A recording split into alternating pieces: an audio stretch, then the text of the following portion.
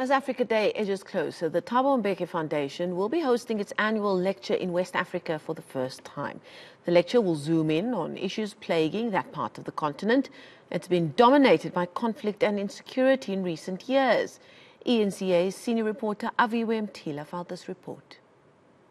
The Thabo Mbeki Foundation is gearing up for Africa Day, and for the first time, it's going to be hosted outside the borders of South Africa. Just to get more on this, I am joined by the chairperson of the board. Ma'am, thank you for joining us at eNCA, but maybe tell us the significance of it now being hosted outside the borders and more information on it.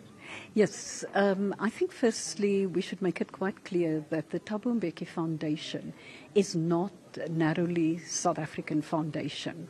It's an African foundation, and our focus around Africa Day has been looking at the continent and looking at the renaissance of the continent, challenges around the economy, looking at security and various other issues.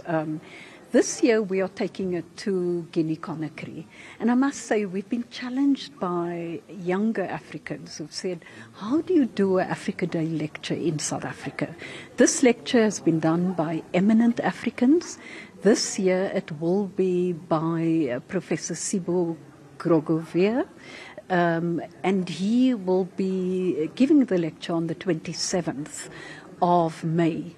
The purpose of it is to focus on the reality that Guinea is facing at this point in time, because we have the issues of insecurity, conflict countries, post-conflict, and so on. We are doing it in West Africa, and much as the location is Guinea, the focus is on all of West Africa. All right. Thank you very much. That's the chairperson of the Thabo Mbeki Foundation, of course, as they look to pave a brighter future for the African continent, as the Africa Day commemoration itself will be held then in Guinea. Aviwe Mtila, Johannesburg.